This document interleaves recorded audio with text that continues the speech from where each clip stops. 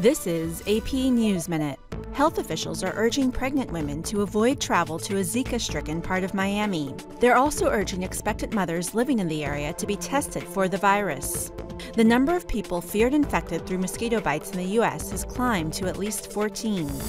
Monday marks the start of Texas's campus carry law.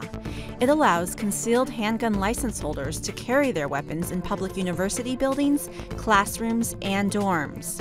Private schools are still allowed to ban guns. A Russian transport helicopter was shot down in opposition rebel territory in northern Syria on Monday. Video appeared to show the burning wreckage. The Kremlin said all 5 crew on board were killed, making it the deadliest single incident for the Russian military since its entrance into Syria's civil war. In Italy, a land artist is paying tribute to the Summer Olympics. The Games will be starting in just a matter of days in Rio de Janeiro. The artist used a tractor to create an image of the city's famous Christ the Redeemer monument. Padmanabharama, The Associated Press, with AP News Minute.